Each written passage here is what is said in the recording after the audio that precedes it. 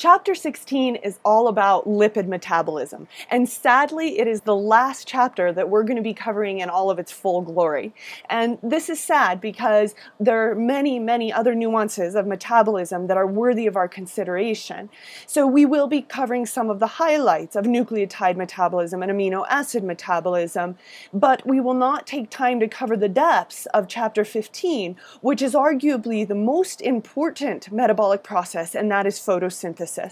So my hope is that right now I can convince you that you really, no matter whether you're studying pre-med or whether you're most interested in animal metabolism, I would like to encourage you to take a botany course, because photosynthesis is the cornerstone process of primary producers. It is the process by which all of us depend upon for our lives, because primary producers are the producers of the sugar molecules which we consume.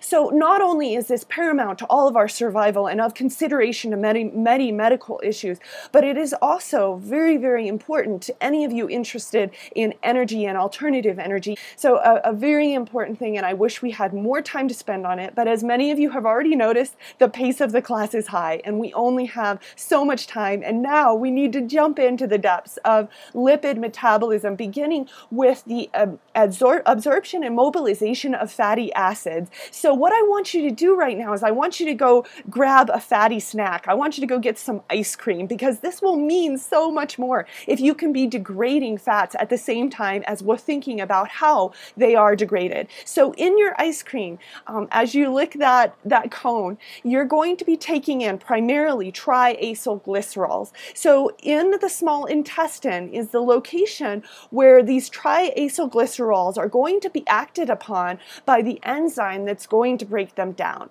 Now, this is a very famous enzyme called pancreatic lipase, and pancreatic lipase is going to act on triacylglycerols at two of the ester linkages, breaking them down so that it forms two free fatty acids and a single monoacylglycerol.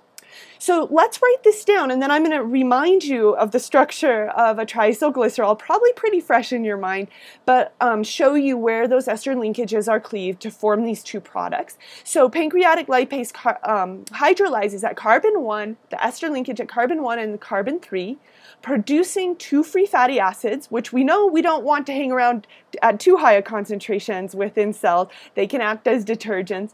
And a 2-monoacylglycerol. That's what's left over after lipase goes at these.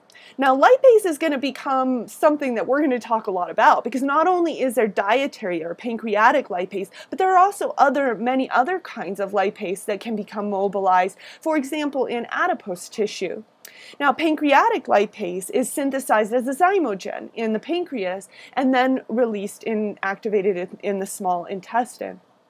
So let's take a quick look, a review at a picture from your textbook. It's figure 6.29, and it shows the action of pancreatic lipase, reminding us, and even with stereochemistry, reminding us that there are the three fatty acyl side chains attached to the glycerol backbone, and that the ester linkages at carbons 1 and 3 are cleaved, resulting in the release of two free fatty acids and a monoacylglycerol.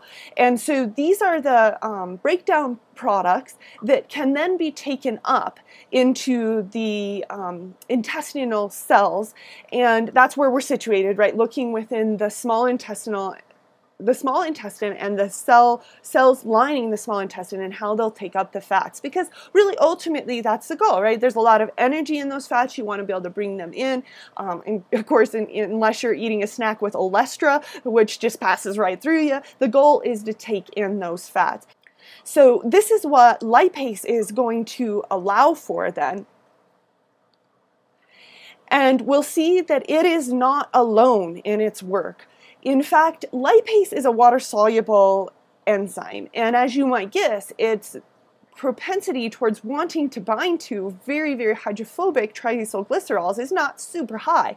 So it has a helper called colipase, and colipase is going to bind to the lipase enzyme and help it to keep its active site open, and it's going to kind of open it turn it to the open conformation, and enable it to be more likely to bind the fat substrate or the triacylglycerol substrate. So colipase helps lipase bind to water or bind to the lipid substrate, and it kind of does that by activating it, by holding it in the open conformation and allowing the active site to bind to that substrate. Before we go on with the rest of our coverage, I wanted to take just a minute to talk to you about a drug called Ally. And in fact, a few years back in 2007, Ally hit the scene, and there was a huge spread about it in the Rocky Mountain News. And I actually want to show you this spread, and it's called Ally, Friend or Foe, and it talks a little bit about the drug as it was hitting the scene. Coming this summer, the first FDA-approved over-the-counter diet drug and a controversial weapon in the war on obesity. Some experts say that the new fat blocker speeds up weight loss, while others say it's ineffective with nasty side effects and even nastier consequences down the road. Is it for you? And the spread goes on inside here to talk about what Ally is. It says it's the over-the-counter version of the prescription drug Xenical or Orlistat, one of the new class of anti-obesity drugs known as lipase inhibitors. So essentially, this is what Ally does, is it inhibits the action of pancreatic lipase. So it means that it stops the breakdown that we just looked at, stops the cleavage at the carbon 1 and 3 ester linkages, and stops you from breaking down fat. So before we look at the cons of this particular drug, let's think about it and think about if we could predict those cons. In fact, I'll situate it in a story. A few years back, my cat Xena, she woke up one morning and she was feeling terrible. She was hiding under the bed and things were bad. And I rushed her into the vet, and once I got into the vet, I started to figure out what was going on, but it turned out that she was just extremely constipated. Now, the vet ended up telling me to feed her a lot of vegetable oil so that it would just cause her bowels to slip right through. Now, I don't know how I feel about this vet, but it is helpful in our story in thinking about what happens if you do take something that inhibits pancreatic lipase. Things just pass right through you. So let's read about the cons of this drug. Effects can include gas, oily discharge, diarrhea, bowel urgency, and anal leakage. Study participants who stopped using the drug regained all of their lost weight. So there are some cons to this, right? And we can laugh a bit about them. However, we should also think about something very important, and that is that the potential for this drug to be abused. For example, somebody who has great weight conscious, think about the bulimic young woman who is trying to think about ways to lose weight and fit into that socially conscious identity of a teen. What about abuse of this drug? Well, a lot of doctors have argued that, oh, this isn't going to be abused, this isn't a problem. And for example, here's a quote from this article from one of those doctors. It's Dr. David Katz, and he says, "Anal leakage is not likely to be too socially acceptable among image-conscious teens, or anyone else for that matter." And that's his argument that this won't be abused. Well, think about it this way. Is it very image-conscious to make yourself throw up with bulimia? Not so much. But in fact, it is still something that through social pressures is something that is done a lot. I think this is something that we need to think about with abuse of the drug. And if you would like, I'll start an online discussion for this, and we can think about whether or not we can find abuses for the drug Ally and talk a little bit about it online.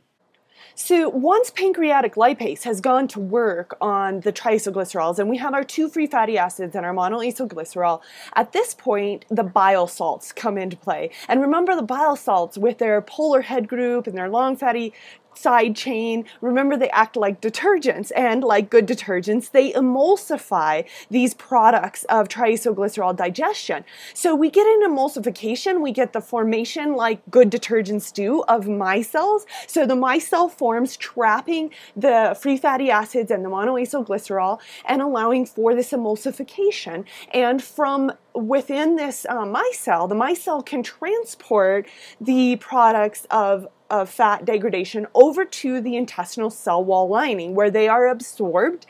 And get this, this is where it gets really crazy. Once inside of the cells of the intestinal cell wall lining, they're actually re-esterified. That is a sexy way to say that the triacylglycerols are put back together. So the linkages at the carbon 1 and 3 that were broken before are now formed again, re-esterification. So we now see the formation of the complete triacylglycerol once it's been transported into the intestinal cell. So you could think of this as actually quite literally a very brief breakdown to enable uptake, and then from there we get re-esterification.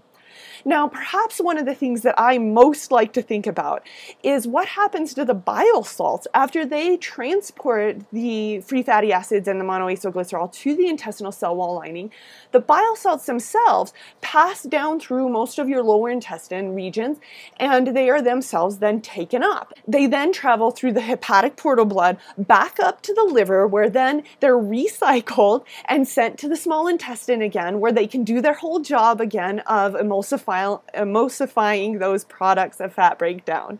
So here's what I like to think about when I'm having a fatty snack. I just think about what a workout I'm giving my bile salts, you know, so I can sit back and say, oh, so good. I'm really giving my bile salts a workout today. Can you imagine how many laps they're doing? Because they're making laps essentially as they go down, get taken up again, passed to the liver, and then sent back to the small intestine. So within a given meal, your bile salts may make many laps, right, depending on your fat consumption. So we're kind of giving them a workout whenever we eat a fatty snack. So imagine at this point you're thinking, well, Rachel, I know that triacylglycerols are the primary lipid that we take in our diet, but don't we also take in a certain amount of other kinds of lipids? You know, for example, if we eat anything else that is alive, we're also taking in phospholipids. So let's take a moment to look at the degradation of a phospholipid, reminding ourselves that it too will need to be broken down into smaller components in order to be taken up by the intestinal cell wall lining. And this is done by phospholipases, none other. So remember all the conversation we had about the phospholipases that are found in snake venom? Well, phospholipases can also be dietary phospholipases and can help us to degrade any kind of phospholipid, a glycerol phospholipid, for example, that might have been in our diet.